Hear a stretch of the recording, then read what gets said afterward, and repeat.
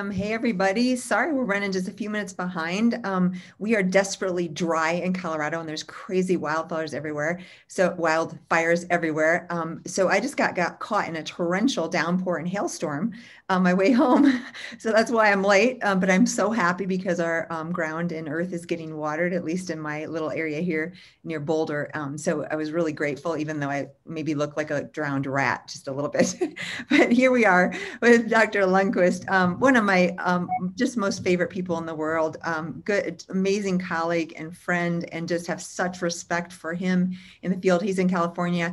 I'll get his official bio in just a minute and introduce him.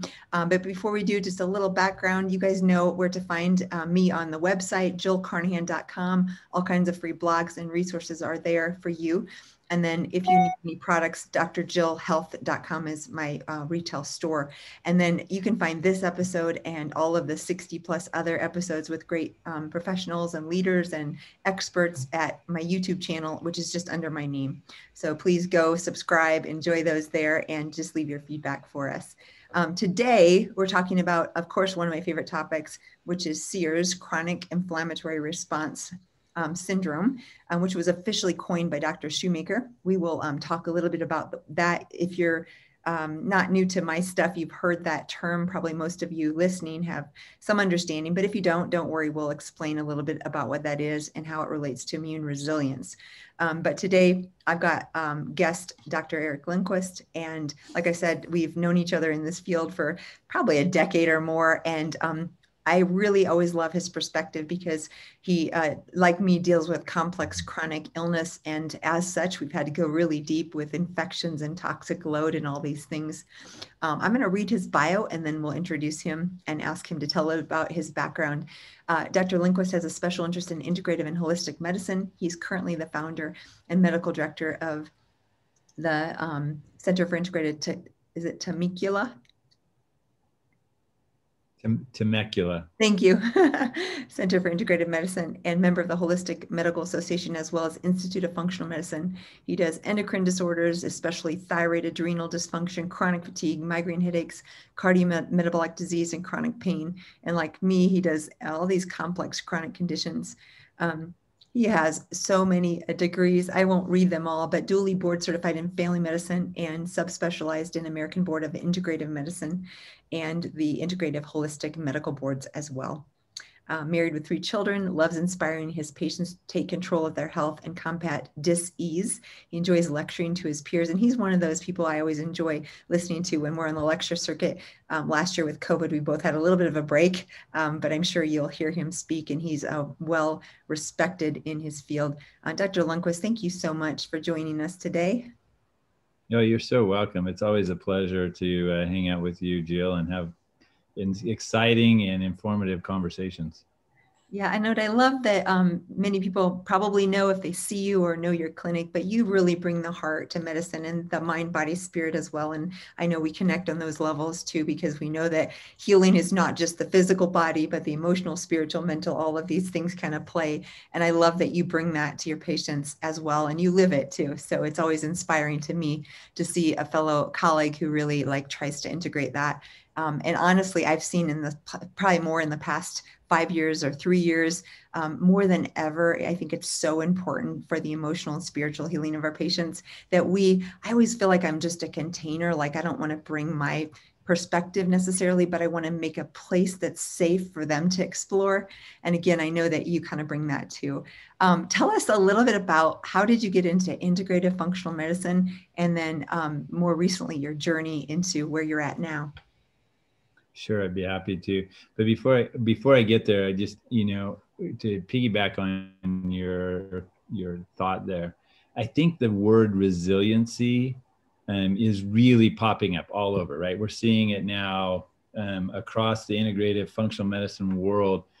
And resiliency, I think, has its base roots in spirituality, right? I mean, it's like a fortitude, if you're resilient to something, things bounce off of you. There's a shield that's, there's a physical resiliency, but it's that spiritual and emotional resiliency that really sets us up for success. And that's what we're all striving for.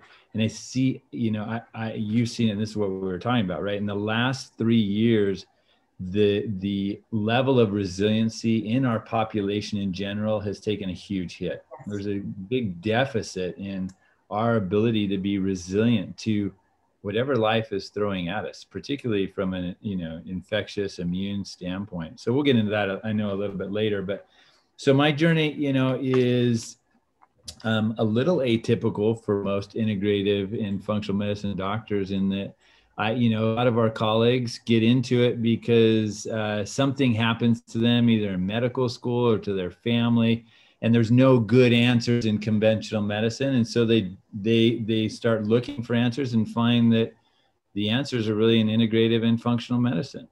I kind of got started early in that. My undergraduate degree, besides I had a double major in biology and kinesiology, but we had a couple of professors there in LA at Occidental College who focused on nutrition and lifestyle and the impact that had on our physiology. Kinesiology is the study of human performance. And so I think, Rob Banakdar. So Rob and I went to undergraduate school together. We both had this foundational training in our undergraduate. And when I was in the Navy finishing my family medicine residency, we had our 10-year reunion, and he was down at the Center for Integrative Medicine at CIRS. And so I connected, went down, spent a rotation with him, and really that's where it started to turn. And I started incorporating more and more. When I got out of the Navy, did some family practice, lifestyle medicine for a little while, but it became clear that if I really wanted to practice, I needed to open my own center. So almost 7 years ago, next month, it'll be 7 years that we opened the Temecula Center for Integrative Medicine. Wow. And so that's really kind of been my journey towards integrative and functional medicine.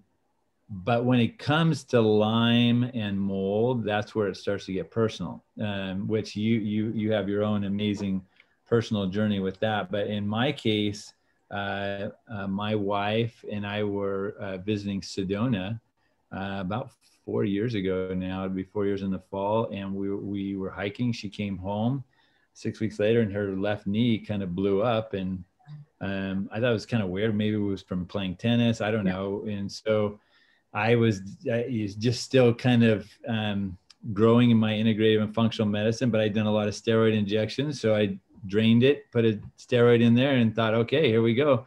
6 weeks later, the other knee blows up. Oh. And so now I'm starting to get suspicious. Something's weird. This is not right. So I test her.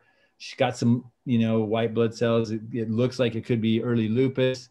Sent her to rheumatology. They think, maybe it's seronegative early lupus. So they wanted to start her on some disease modifying drugs. She's like, no, I think I can do this naturally. So we start modifying her nutrition using some anti-inflammatories and some specialized resolving mediators. And she kind of gets by for a little while. But then about a year later, she starts to decompensate with her fatigue, and the joint pain is moving. Her elbow then starts to swell, and it was just migratory. And I'm still not cluing in that this possibly could be Lyme, right? Yeah. I'm still thinking this is something autoimmune. So I sent her to an integrative rheumatologist, and he tested her for a host of things, and one of which was Lyme, and it came back IgM positive for Lyme. Wow. And then at the time, I had been stiff arming Lyme disease and mold for a while. Like the patients were coming in, and we were like, no, you go see these other guys. We're not dealing with it. We'll continue with the autoimmune, as you read. I mean, autoimmune thyroid, really where I cut my teeth in integrative medicine. But we realized this was going to be something of greater significance. So oddly enough, about a year later, I'm starting to feel like I'm not so great. And my wife starts bugging me. She said, I've been reading about how this can be sexually transmitted. I think you should be tested. So sure enough, I get tested, and I am positive for Borrelia. Wow. And she had a bunch of co-infections, which I did not, which then makes me think that it was more likely sexually transmitted than it was a tick-borne illness in my case. I think it was in her case. because I didn't have a lot of the co-infections. So now it became really personal. I mean, I was already personal because we were dealing with my wife and trying to get her treated, but now, so I actually had to cut back the number of days I was working. I cut down to part-time. I was working full-time, and it was a challenge. And as you know, I mean, going through that process of reevaluating and just feeling drained. And I'm sure you had days like this where I literally, it was all I could do to make it through my patient load. And then I would go home and just rest. Like I couldn't do anything. I couldn't read. I couldn't sign off on charts. I mean, it was just like, it was rest until the next day started. And then I did that day. And then the whole next 3 or 4 days of the weekend was used to get caught up on those 3 days work. Right. And that was my life for probably 6 months. And then I started to turn a corner with some of the treatments we had already started offering at our clinic, through ozone and nutritional support and stem cells. And that, for my opinion, was really what kind of turned me around and allowed me to get back to work. And I would say I'm probably 95%. It still feels like to me that I'm not at 100%. I don't feel like I have the same kind of energy, the same kind of stamina, but and I know if I don't get a good night's sleep, I decompensate very quickly. So it's now compelled me to be more balanced and more aware of my stress and my nutrition and my sleep in ways that I hadn't been so focused on. I could get by with cheating a lot more before than I can now. Yes, I love, there's so many really important themes for those listening that you brought out and that I really relate to. Number one is that resilience that you started out with. Like the key here is, I always say, if we tested 10,000 people out on the streets for Lyme, we'd probably find a large percentage actually have positive IgM, IgG, Borrelia, and co-infections, and they're actually functioning okay. They might not have complaints, or they might have vague small complaints that aren't totally debilitating. So what is the difference between when I manifested with Lyme and those symptoms? Because the immune system is so key here, because I feel like there's this play between immune systems should keep old infections that are low virulence, like Epstein-Barr and Lyme. Those are actually, like we take Ebola virus that'll kill a person in 3 days. That's a high virulence. Lyme is actually low virulence. It doesn't kill people quickly. It's insidious. It's low grade. Same with Epstein-Barr and these other Coxsackie, other viruses we deal with. But what happens is when we have a weakened immune state, which like you mentioned, we're seeing epidemics of immune weakness now in the entire society. And then you throw mold on top of it, where there's an exposure that dampens immune response. And then this infection pops up. So what you described is kind of, work like we do. We're working hard. We're throwing in 60, 80-hour weeks, which is kind of our norm. And we get by with it until something like this happens. And I feel the other thing, so the resilience is important. The immune system is important, because us overcoming this has been, how do we get our immune system resilient? How do we get sleep, exercise, diet? Because I agree with you. I walk a fine tightrope, and I've got it all fine tuned so that I can function 95%. But if I don't get those things, if I don't get my Epsom salt bath and my PEMF mat and my hydration and my sleep, like I need all those things to function, and I can function great. But if I don't, I can crash easily, just like you said, in our patients as well. So the resilience. And then the other thing I heard in there, and you didn't mention this word, but I know it's true for both of us, this kind of came as a teacher, right? Like it kind of stinks that we had to have this. But what happened is, through our experiences, we had to have, like you, I was like, I don't treat Lyme. This was like a decade ago. Let's send them somewhere else, because I knew this was complex. And then we had to deal with the gut microbiome and the effect of herbs or antibiotics on the gut. So I kind of was like, no, I'm not going to deal with that until we have ourselves, our patients or loved ones that are dealing with this. And we're like, oh gosh, if I want to really be a great physician and help people, I have to really know this and understand it. And don't you feel like Lyme and mold and this chronic infection toxin combination that we're seeing, epidemic proportions, there is no more complex medicine than what we do, right? Oh, wow. Yeah, no, I couldn't agree with you more. And it's super challenging. And the part of it, I think, that makes it most challenging is that there's not one treatment for one person, right? I mean, you can have 10 people come in, have the exact same lab data, similar symptoms, and yet the treatment regimens that each one will need will be different and unique to those individuals. And I think that's where it makes it so complex and challenging. It'd be great if all, pull out the protocol. doxy, we give them a few weeks of doxy and they get better. Right. And, everyone's great with that. I just have an algorithm, boom, boom, boom. It'd be awesome, right? But it's just not. It does not. And like you said, the norm is a little toxin, multiple co-infections. That's what's so different from our training with the Occam's razor with one diagnosis. The one diagnosis is the CIRS, which we're going to talk about in just a minute.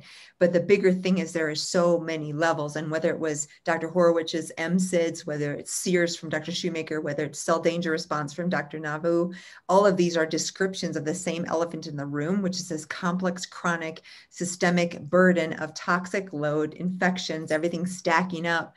And I've always found relief in that.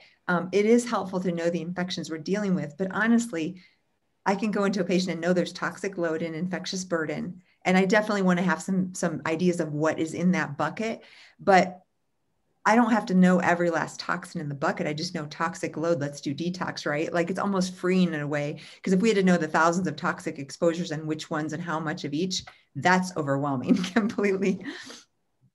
Yeah, no, I totally agree. And both of us actually have given talks recently on toxicity and its impact on the immune system. And I'm curious if you had to give three components that you would say are most critical in helping deal with that immune resiliency. Like what, so if we look at our toxic environment, which I think is impacting, because I go back to exactly what you're saying, right? It's not the bug or the virus or the mold that's really the problem. These things have been around for millennia. It's not like all of a sudden somebody dropped a dirty bomb and now we're being exposed, except for COVID, which is now a novel virus. It was created in the lab. I guess we can say that now officially. These things are there, but it's the immune resiliency that has deteriorated so significantly that now we can't deal with them, right? So it's this barrel of toxins that gets to a point and now it's just spilling over, right? So what have you shared in your recent discussions and talks on toxicity and immune resiliency? What are the three things that you typically share as, all right, this is what I would recommend as the key points? Yeah, gosh, I love it. I'm curious me now, but I'm gonna turn it back on you. And then I'm gonna ask you the same, because you've heard me say this before, and people listening are probably getting tired of this. It's like, come on, let's get some more complexity. But it's so simple. We have to start with the stuff you and I were talking about, which is sleep. You have to get good sleep. It doesn't mean number of hours, although that's part of it. Like what I found is actually through PEMF and some other things that I've done, I can actually get 6.5 hours. But if I get 3 hours of deep or 2.5 hours of deep, it's the actual quality, not the quantity. And the studies showing you need 7 or 8 hours is because many people only get 20% deep sleep. So they're getting an hour and a half. So they need more volume of sleep to get that percentage. What I've found with these kind of biohacks, like the mat has really helped me on that. What I use is that level 1, which is like a Schumann frequency of the earth's like 7 or 8 hertz. It's amazing. And all of a sudden in my 6 hours of sleep, I'm getting 2.5 hours of deep, which is almost unheard of. But then I wake up really refreshed. So sleep is critical, and the quality of sleep. And if you don't have some sort of device, I have the Oura Ring. There's all kinds of things out there. There's Fitbits. Totally. Right. And I love this because I can do an intervention like an Epsom salt bath or a mat, or I stay out too late and I can see the direct correlation to my sleep. What I found is if I get to bed after midnight or after 11 p.m., I lose some deep because the deep tends to be focused in the early part of the night. If I don't get my mat on level 1 for 20 minutes, I tend to not have as much deep. And then if I wake up early, like have an early flight, have to get up at 4:30 a.m., I lose the REM. So I'm always trying to kind of balance those. And I notice if I shorten my sleep at night by staying up later, I'm going to lose the deep. Deep is going to be restorative immune, like really, really core. So if you have immune dysfunction, infection, toxin, these things, your deep is priority. Now, REM is important because REM is going to process memories. It's going to be acquisition of new knowledge, word finding, your ability to focus, concentrate, be creative. So it's really important too. But if you're immune dysfunction, infection, and you had to choose the deep, and I'd love to know if you agree with that. I think the deep is the core for your immune resilience. So that sleep. And what I was going to say is clean air, clean water, clean food. Like that sounds so simple, you want to vomit, right? Because you're like, duh. But honestly, like we can't emphasize enough the real basics. So clean air is your air quality. 80% of your toxic load is in your air. So having air filtrations, making sure your home doesn't have any mold, VOCs from carpets and formaldehydes, wood flooring, synthetic, vinyl types of products, new home construction materials. All of these are massively contributing to our environmental toxic load. All of these amazingly efficient buildings, LEED certified, they're great. But guess what? They trap in that air. And so if you don't have circulation of air, or your crawl space is circulating air from somewhere that's damp and moldy into your living space, there's tons of things we could talk about. But that air quality people don't think about, and it's absolutely critical. And we saw it in COVID because all of a sudden people were at home in their houses, and if they were moldy or not fully filtrated as far as the air quality, they started getting sick because they're home, they're inside, they're not going outdoors. So the air, water is just a basic thing that we forget, whether it's just drinking enough pure water or getting electrolytes in your water. If you have mold exposure, you're drinking and you're peeing and you're not staying hydrated, or just the quality of water, which is deteriorating as well. And then clean food and having a diet that's low antigenic, which would be like gluten-free, dairy-free, sugar-free at the very minimum, minimal or no alcohol. Often we'll take out soy and corn and peanut and some of the others. And we shouldn't have to do this. These are all normal foods, but what's happened is our gut permeability, our leaky gut, our inflammation has gone so to the extreme that gluten for most people is fairly inflammatory. And I would love to know for you with autoimmunity, do you just automatically make sure they're off gluten? Yeah, it becomes, and I think that sometimes there's this misunderstanding or misinterpretation that gluten-free diets are just a fad, right? It's like, and to some extent they are. I mean, anything that can be capitalized and made money is going to become a fad. I think what people, at least my patients, don't always understand, and I think some of our colleagues sometimes miss a little bit, every time we eat food, there's an inflammatory process. So I think sometimes we think, oh, their inflammation is bad. I can't do this because it's going to cause inflammation. No, when we eat red meat, we eat gluten, we eat dairy, and we eat fiber. All of that's going to create some inflammation in the gut, right? But I like to say, well, how good is your fire department? Yes. Right? How good, if you can put out the fire, if you can manage that inflammation, then you're going to get the nutrients, you're going to get the things that you need out of that. People who don't do well with gluten, particularly with autoimmune, because their fire department is already taxed out. Yeah. All the engines are out. There's no reserves. So now this inflammation starts to wreak havoc. So reducing things that we know are more pro-inflammatory than others reduces it down. And I'm just going to grab another word that you said, antigenic, right? So sometimes that word is kind of, well, I don't know what that means, but, antigenic basically means that it's a stimulatory for the immune system. So these foods that are causing our immune system to react in such a way that it's above and beyond the normal response. That's what we get concerned about. So when we say these hyperantigenic or hyperallergenic foods, we want to pull those out just because we want to calm things down, give the immune system a rest. 80% or so of our immune system is in our gut. That's what we see initially. We just need to calm things down. So if we're trying to restore our immune system and get better function, healing the gut and focusing on that and getting the diet aspect is super important. So no, I totally agree. I'll let you finish now with your three things, if there's anything else you want to add to that. Perfect. So yeah, those sleep and air, water, food. And then the other thing is this whole, and I want to go back to you and here you have to say on the stress resilience. So this could encompass a lot of things, but it's the mind, body, soul, spirit. And if we go down to a real core level, I feel like we all need passion and purpose. So we need meaningful relationships. We need, and honestly, so a lot of people that I talk to, when we really dive deep, whether it's a parent or a child or a spouse or a sibling, there's a lot of toxicity. And so right, dealing with these relationships in a healthy way is really core, because if you have this chronic conflict or difficulty in your relationships, it's going to affect your immune system. And it's really important to get healthy and to try to resolve these kinds of things in order to get to that state. And we kind of ignore sometimes those relationships, and but they really do affect the immune system. And then passion and purpose. We all need something in our lives that we're passionate about or purposeful about. Like we've shown the studies of the people who retire and lose their purpose, and they die sooner, and they have more mortality and more disease. So I am such a fan of like helping patients find, maybe they're in a career they hate and they feel like they have to be in that job, and going deep and saying, what do you really want to do? If there was no restrictions on time or money or that, what do you really want to do? And I literally write on the prescription a couple things to help them kind of start to go that direction. I'm not a therapist, so I'll get the professionals to help them. But one thing I ask them is, what else is possible? Because that opens up their subconscious and their spiritual realm of thinking about, maybe there's something else possible for me that they're not thinking of.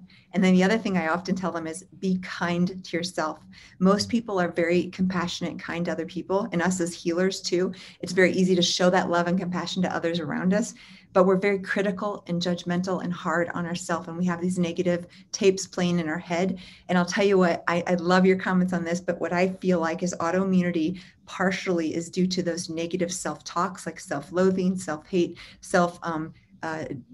decreasing judgment, all of those things. And so I know from my personal journey with autoimmunity, one of the biggest healing things was taking out those negative self-talks and replacing them with loving myself and having self-compassion. And this doesn't mean putting myself above anyone else, but what it is just the value, knowing that what I used to do is cancer and Crohn's that I fought. It was like this battle, right? I'm going to fight this. I'm going to beat this. I'm going to do this.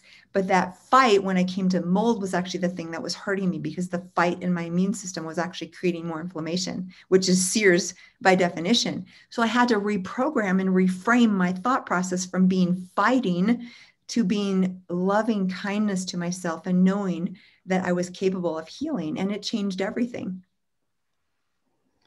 Wow, that was a lot that you shared in just a very, very short period. So I'm going to try and piggyback on a few of those things, and then I'll distill it down into the things that I would share, because I think, so a couple of things that you said that I totally agree with and feel are super important. One, you talked about relationships, and so we talk a lot about at our center, the five pillars of health. And the five pillars of health are movement, exercise, sleep, nutrition, stress management, and relationships. And I feel like relationships often is the one that kind of gets set to the side. Yes. And gets left out.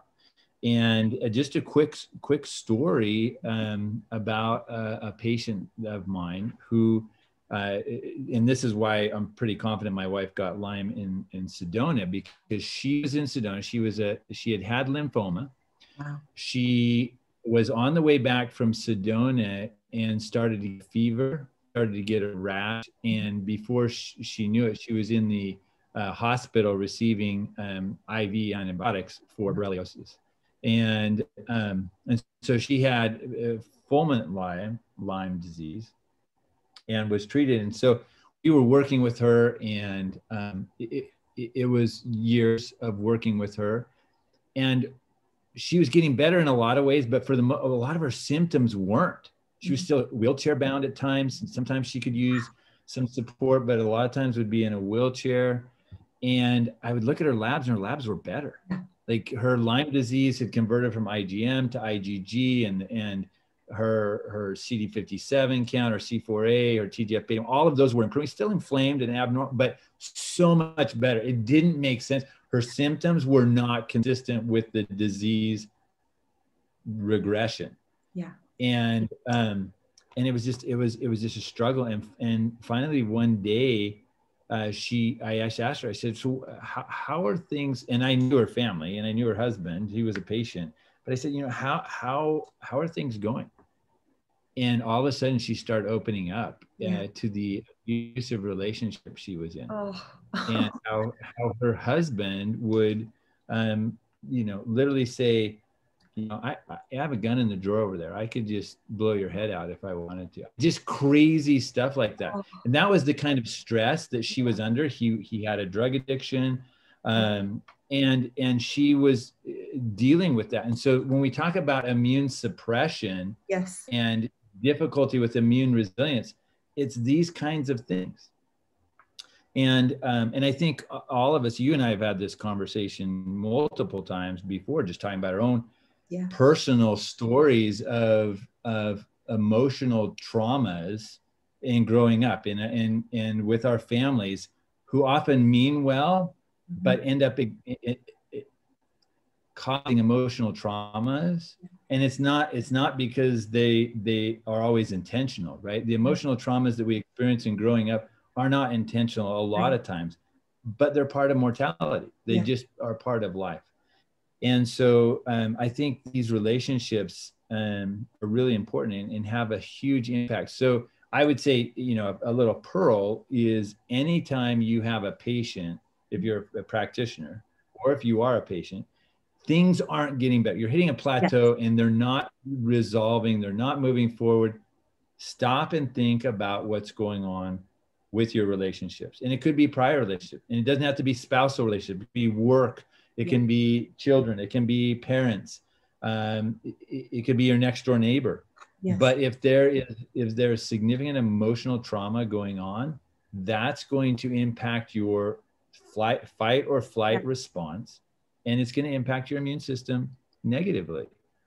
And so I think that's an area that, and both of you and I have seen this in our patients, right? And we both use DNRS, right?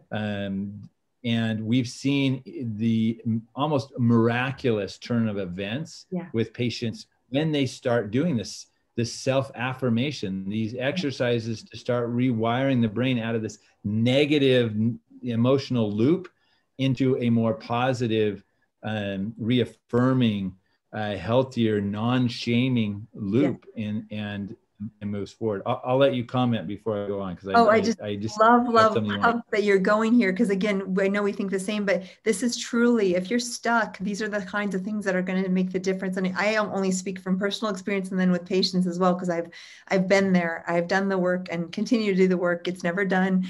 But one of the things that just resounded as you're talking, and I remember I'll give you an example of a patient a few weeks ago that talked about literally as a very young infant having abuse, and she found out later what happened. And as I heard her story, what she was presenting with was reactivity to everything in her environment, even water.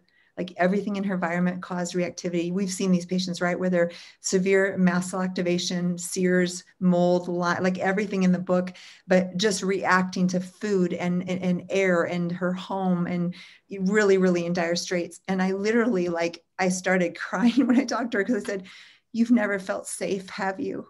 Like I knew in my soul, this is a safety issue. Like she started out her early life with being unsafe in her home, and she'd never dealt with that. And like my heart was so compassionate towards her, because I realized in just talking to her, there was no pill that was going to help. There's no vitamin, there's no IV ozone or antibiotic or anything. It was just pure safety. And I had such compassion, because this poor woman, she's in her 50s, and basically her entire life, her body and her immune system and her limbic system has never really understood what it is to feel safe. And I had such compassion, because I knew I'm not the expert, right? I'll help you get to the people, the therapist, the DNRS, whatever you need, because I know experts that can help you deal with this. But I knew in that instant, we have to deal with her safety first before I can do any sort of intervention. And that's part of why it had gotten to the point. Doesn't that make sense? And I'm sure you've seen the same thing. It's like that, not only self-love, and I grew up in a culture that was pretty against self-love, because it was like being prideful or being like putting too much emphasis on the self versus others. And I've really shifted, because I realized, in going to that extreme of like putting myself down, putting myself last, self-loathing, rejection of myself, or even judgment about myself, that was actually hurting my own body. So I had to come to a place of, when we talk self-love, it's just literally like knowing, like for me, it's knowing God created my body, and it's a vessel, and it's worthy of love and respect and messages that are positive, but it's not either extreme. And sometimes our society, I think, gets confused about that. And I was so profoundly changed when I started loving myself and knowing my cells were worthy of that. So the safety is a huge message, and the love, because autoimmunity is attack of self, right? So metaphorically, it makes perfect sense that there's a piece of not loving yourself and your cells. And again, you may listen and be like, okay, Jill, this is all metaphorical, but guess what? We both know there's great science behind what we're talking about, right? That's the best thing, is like, whether it's Gabor Mate or Peter Levine, or the science behind what we're talking about is strong. So I'll let you comment on that now, but this is important stuff. No, what you said is absolutely beautiful, and so I'm gonna use that to then jump into my three things. Perfect. So the three things that I would say is first, starting your day off with some kind of centering, right? Some kind of spiritual centering, so that whether that's meditation, whether that's prayer, and it's more than just a quick 30-second, this is what I'm gonna do, but there's an element of really thinking about things that are bigger than you. You know, whether you're religious or not, but, you know, thinking about the universe, thinking about you and what your role is. And then just asking the question, what good can I do today? Who do I need to touch? Who do I need to help? And just pondering and centering and doing that to start the day off. And then I love what you were saying, right? The self-affirmation. Every human being is worthy of love. Every human being is in and of themselves worthy of hope and love and being cared for. And so, you know, just acknowledging that you are a divine being and being able to move forward, that just starting with that is huge. And just that creates a center of peace. You know, Gabor Mate talks about it's not about the addiction, it's about the pain. Yeah. Where's the pain? Why are you having pain? And how do we get to the root of that and solve that? And when you're spending time in awareness as you start the day, things will bubble up. Yes. I have a good friend who's a documentary producer, and you're getting into doing a documentary this next year. But he several years ago started writing just 3 pages a day. And he said the first week of just writing 3 pages a day felt tedious. He was like, I'm just, you know, writing about what I did each day. And there was nothing that was cathartic about it. But then it started to come. Then it started to flow. So it took some effort first. And now it's been a game changer for him. And he's gotten a lot out of it. So that's number one. 2 is what you've already thought. You know, it's like having a deliberate and conscious awareness of what you're putting in your mouth, right? So whether it's clean water, clean food, but that having an awareness. Now, I'm not saying that you can never have a piece of chocolate cake, right? I'm not saying that you should never have a chocolate chip cookie, which are some of my favorites. But what I try and do is be more aware of what that's going to do to my body. Yeah. I know that this is going to be a higher inflammatory food.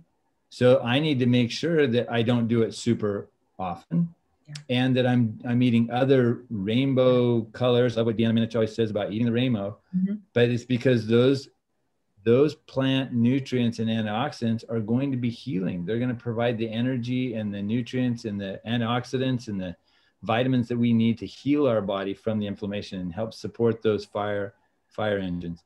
And then lastly, I would say is what you started off with, and that is getting adequate restorative sleep.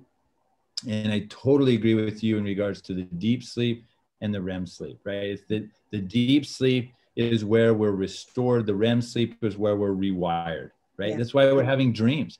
It's during the REM state, we're having this dream state and all these things, because our brain is rewiring. It's going through. And so sometimes these dreams are scary and crazy because there are these emotional traumas that are coming up, and our brain's working through that. And we have to replace those with better memories and better rewiring and stuff. So dreams are ways that we do that, but it starts with how we start in the morning, then what we do with ourselves during the day, and then how we end by getting that restorative sleep. So those are my 3 things. I love that we're going here. Now, you guys saw the title here. It's Resilience and CIRS. So you might be like, where are you going? This is all related. Let's pull this together in the last 5 or 10 minutes because it is absolutely resilience and CIRS, everything we've talked about. Why don't you go ahead and tell us, what is CIRS? What is this thing, in case people don't know? And then how does this relate to what we're talking about? Because I think there's nothing more important we could talk about with resilience and CIRS in our discussion so far. Yeah, so I'm going to refer people to Metagenics Institute. I did a talk on there on chronic inflammatory response syndrome. That goes into a lot more detail. It breaks it down. I will be sure and link that wherever you're watching this. I'm going to have the link below. You will find it there. So Dr. Lundquist, be sure and give that to me and I'll make sure it's there for you all. Great. And it's only 20 minutes, so it's relatively brief, but that will go into a little broader detail into what CIRS is. But in brief, it's when our immune system is responding to some kind of infectious trigger in a toxin that then creates this inflammatory loop. And so we can't get out of it. So we continue to have chronic inflammation. And what that does to our body is it doesn't allow for the repair. And the easiest way to understand, if you think about macrophages, which are a type of white blood cells, they're in the alarm phase or they're in the repair phase. They have the ability to switch back and forth. And what happens is in the chronic inflammatory response syndrome is that they get in this alarm phase and they continue to release these inflammatory cytokines, these chemicals that go out the body and continue to perpetuate the alarm, and the body can't get out of it. And so in order for that to switch, we have to get these M1 macrophages into an M2 phase where now they're starting to eat up the debris, get rid of the toxins, release these similar cytokines, but now these are more triggering to restore. They will start recruiting stem cells into repair damage. So it's a different type of communication that has to happen. And so that's really kind of in a nutshell what chronic inflammatory response syndrome is. And we can see it from Lyme disease, we can see it from mold, we can see it from even breast implant illness, from toxins. We can see it from exposure to water toxins and other things. And so this is something that we're seeing a lot now. And there's similarities with post-COVID syndrome. They're falling into the same camp. And it's no surprise, right, because it's the same kind of activity. And then again, what we talked about before, our kind of title was Resilience in CIRS. So really, this CIRS encompasses a lot of what we're seeing nowadays. And what it is these layers of infection toxin that are stimulating, like you said, the immune system, and this cycle that just keeps perpetuating until we kind of put a stop to that with all the things. But the relation to what we just talked about is, gosh, IV ozone, hyperbaric therapy, all these really fancy, expensive things. These are great and they can be very helpful. But you must start with the emotional health, the meditation and prayer, the centering, the food, the sleep, all of these things we just got done talking about. Those are still the foundation of the healing. And is there anything else we didn't mention in that resilience bucket that you think we should address for people dealing with this, that they might want to know? What else could they do? I don't think, I'm sure there probably is, but the thing I want to get back to is what you were just saying, right? The question is, why is there so much CIRS now? Yeah. And circling back to that, it's because of the toxic environment, the stressful environment that we are living in right now. There's never been a time where our kids have had to go through more stress, right, more anxiety, more chemical toxicity, more food toxicity, more infectious exposure than ever before. So it's no wonder that we're seeing this. But the only way we combat against this is by doing the things that will strengthen our immune resiliency. And there's treatments, and then there's strengthening the immune resiliency. And there's a difference between those two. And the ozones, the stem cells, the PMF, and all of those things, those are great. And they move the needle faster than if we don't use them. But you don't need them in order to continue to progress. They're just moving you faster. Correct. And so I think that's something I was trying to frame for my patients is that, look, we're going to get you there, but the chronic inflammatory response syndrome is going to take about 3 to 7 years to get you to a place where you're going to be immune resilient again. So don't get impatient. Don't think this is going to be a quick turnaround. And I'm curious to hear what your thoughts were in your journey about how long it took. But I that's love that you said that 3 to 7 years. I love that, because a lot of times docs are over promising 6 months or 3. There's no way. This stuff, you don't make a dent. And in my experience, 6 months was the minimum to see the tiniest budge of the needle. 6 to 18 months to get out of crisis. That's crisis. That's maybe up to 30% better, you know? So, and then like you said, like I'm 5 years out and I'm 95% better, just like you, but I still, all those things we just talked about, I literally practice those every day. Like every day I incorporate those things. So I love that you talked about that, because the reality is if you're suffering out there and you think that it's going to be 6 months, you're frustrated because you think I am the outlier. I must be abnormal. There's something wrong with me. No, sweetheart, it's okay. And I say that like with self-compassion or compassion to you, because that is having the wrong expectations as part of this too, isn't it? Yep, for sure. Yeah. For sure. So that, I mean, I think that's a good a good place to probably wrap it up.